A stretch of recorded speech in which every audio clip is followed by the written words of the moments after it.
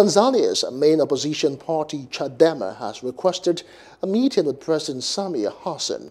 Chadema Chairman Freeman Mbowe said he had written a letter to President Samia asking for a meeting to find solutions to various challenges which would bring happiness, justice and stability to the nation.